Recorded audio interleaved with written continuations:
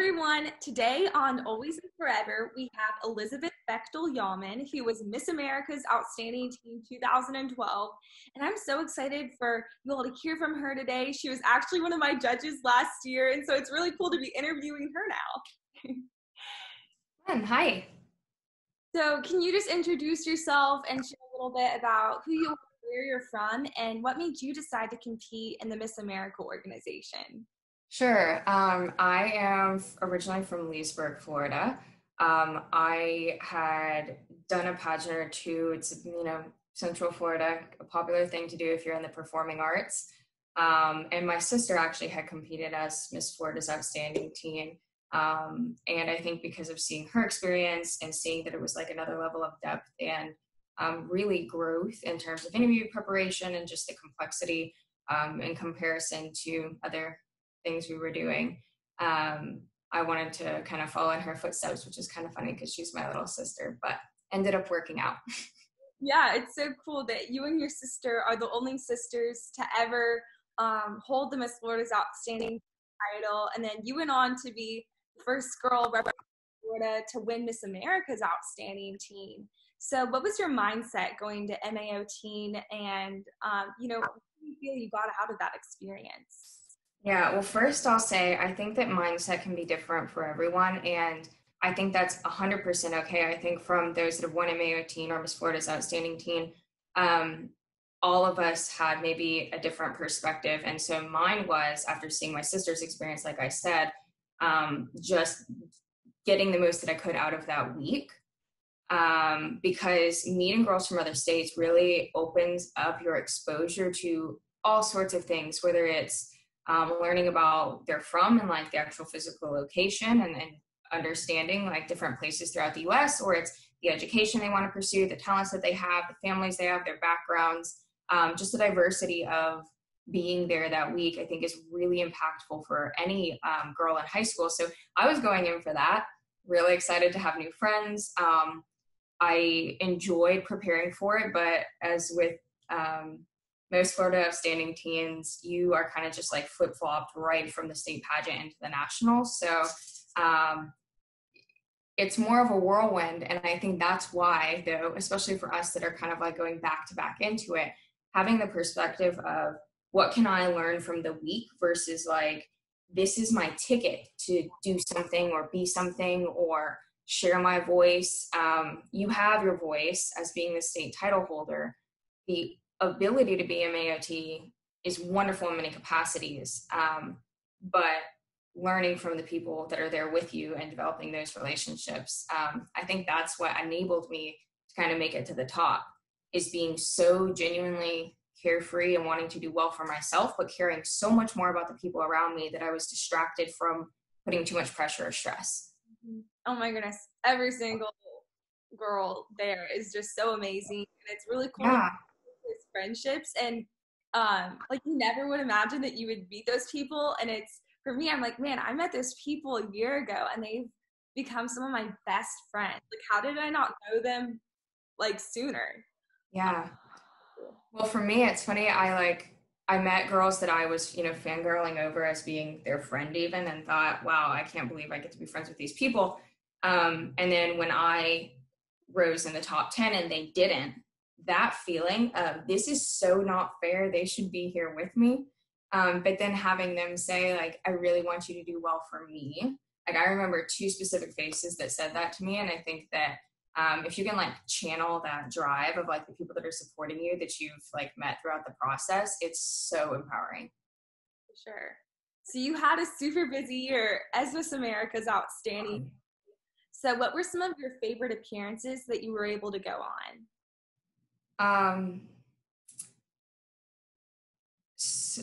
It's a whirlwind being, all of you can imagine, being in high school and traveling very consistently. And I think that travel's also picked up. It's been about 8 years since I was in MAOT, so the organization's changed a lot as it is. I really enjoyed going to cities to perform in the big parades because it wasn't just about performing. It was getting to see the production of how the parades are produced. Actually, John Best, who produces the pageant, produces quite a few parades across the country. And so seeing how his team implants from Orlando into another location, organizes all, pulls it off, like that was absolutely fascinating. And then in conjunction with that, you have the ability to share your platform with local schools. And once you have that like center event that you're traveling for within MAOT, they do an excellent job of making sure that you have opportunities to branch from that. And so no trip is for one purpose. No day is for less than 3 purposes. Everything is jam-packed. And, there are a lot of downs with being a MAOT too. It's, a physical endeavor, traveling and being on the go all the time, but also just mentally being on your game. I always love highlighting that because I think that when you're competing, it seems like, wow, if I could do that, think of all the things I could do. And you forget that like you're a human too. And balancing that isn't always as easy as it looks on the outside. So I always want to give an applause to the current title holder, whether it's on the state or the national level, for just doing it. Whether you're doing well or you had a good day or a bad day, you're there and you're representing. And I think that's enough. For sure. So then you went to the University of Florida after your amazing year as Miss America's Outstanding Teen. And I know you were super involved there, and you were even inducted into the UF Hall of Fame. So how did all of that happen, and what specifically were you involved in at UF? Oh, all the things. Probably actually before we did this interview, Hannah and I caught up very briefly, and I think that was my first piece of advice is there are so many opportunities out there. If I could go back and start my freshman year over, with the so-called knowledge I have now, I would say look for opportunities that line up more with what you want to do in the long run or you think you want to do, and be okay when those change. So for me, when I stepped on campus, really what the majority of the items I ended up following through with and being or holding higher leadership positions were what I found the first few months I was there, because college is a sea of opportunity. And so I was really heavily involved with student government for my first 3 years, and all the ins and outs that come with that. I was in a sorority. I held leadership positions there. I worked for the UF Alumni Association and did a lot with alumni campaigns. But I say all of that because I could just go down a list of the multitudes of things where you maybe held a position in and you learned something from, you met good people, you put it on your resume. But I love the idea of filtering your opportunities, because I didn't find what I loved the most until my senior year. Really the end of my junior year going into my senior year. But I found an organization in the business college called Enactus, and they empower students to find needs in their community that are specific to the community. So if your city doesn't have a huge homeless population, don't focus on the homeless, focus on what is the greatest need first, and then find a way to transition that down to the other needs. So one of the biggest needs in Alachua County, which is where the University of Florida is, was financial literacy and helping elementary and middle school students actually pass and go on to high school. So I, became heavily involved with that and enjoyed it a lot. And I think that out of all the wonderful things I did at UF, I was Miss UF, had a great year as Miss UF. But all of those things are nothing in comparison to what I found in my senior year. And I think that that was maybe my final impact that led me to be accepted to the Hall of Fame. So keep your opportunities open. That's amazing. And I know now you're working in economic development at Enterprise Florida, and you're encouraging job creation across the state. And like you said, you're super passionate about financial literacy. So what would you say to my generation about our personal finance and how we can start learning about that at this point in time? I think there are, a quick Google will lead you to resources, but I'd say the biggest thing is, our generation is a big topic, but if I'm thinking about the girls who will most likely watch this interview, most of you are either career oriented or college bound. And I would say the first thing for you to do is to evaluate and understand what is going to be the cost of my education and what is my expected salary if I pursue what I think I'm going towards. And I say the think and the kind of questioning of where you're going, because it's 100% okay to have multiple ideas of where you think you could go and pursue them all simultaneously until you find compelled to reach a certain direction. And maybe you do one more than the other, or you don't know where you're starting at first. And all of that is okay.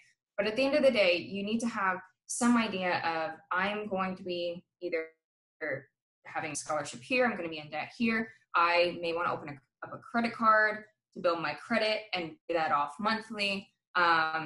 It doesn't really matter where you're at in the string of all of it or what you find is best for you. It's that you did the research to understand, here's where I'm at financially. Here's where I'll be at financially when I finish college or when I finish the first stage of my career. And starting to plan that out, and maybe even keep like an Excel sheet now of like, what do you think your expenses are going to be? And revisiting that continually as you're in college. And like, again, that's all a very basic approach to just what I would say is awareness and critical thinking. Like, enter into your young adult years with the awareness and critical thinking of like, my finances will really matter a lot. Like, my independence and my security on myself relies on me being self-aware. And then I'd be happy to share at some point, there are multiple resources for learning about different types of loans, different types of debt, just lots of different resources. And you can find those as you move forward. But the first step is self-awareness of where am I at now, and let me do my own research. That's fantastic advice. I'm going into my senior year in high school, so that's something that's really important to keep in mind right now when I'm looking at colleges and what I want to do. So I'm totally going to keep that in mind. I know that everyone else will too. I'll have to share some resources at some point that you can share. Yes. So how do you feel like Miss America has prepared you and equipped you for your current job and everything that you're involved in and being successful? Many ways. I think the ability to present yourself and your ideas in an interview is by far the most helpful. And I would honestly leave it at that.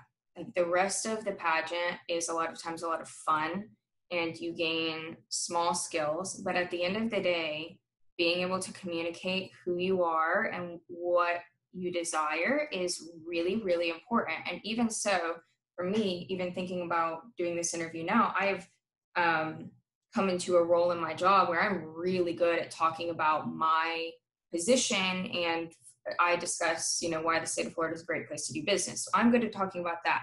But I forget that there was a season of competing where I was a really great communicator. I had a great vocabulary. I knew what I was mission oriented towards. So even doing this is a great reminder for me that that's such a healthy place to be in for you, for your personal development and also for your professional development, whatever it might be. So I'll have to do this more often.